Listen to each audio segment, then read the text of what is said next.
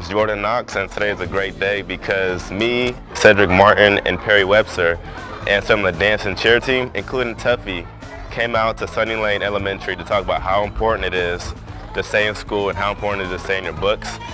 We talked to kids about playing sports. We talked to kids about how you should always have education first and always work hard in whatever you're doing and staying active. And overall, we feel like we got the message through to the kids. And overall, it's just a great day. And I love giving back to the school, and I will do it again. Who's your favorite basketball player?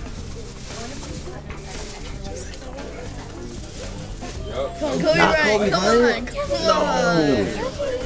Why not Kobe Bryant? I don't know any. Huh? How can that be my favorite if I don't even know him? Who's the best player in the NBA? Kobe Bryant's the best player in the NBA. Yeah.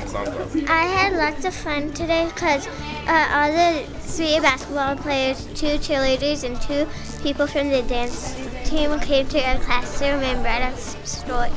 And the basketball players read us one of our teacher's favorite stories, The Empty Pot.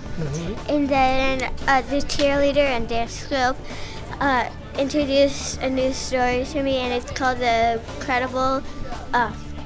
Incredible Book Eating Boy, and that was really funny.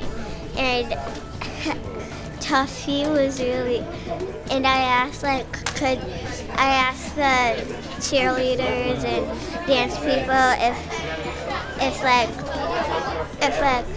what kind of dance did the dance team do, and if the cheerleaders can do a backflip.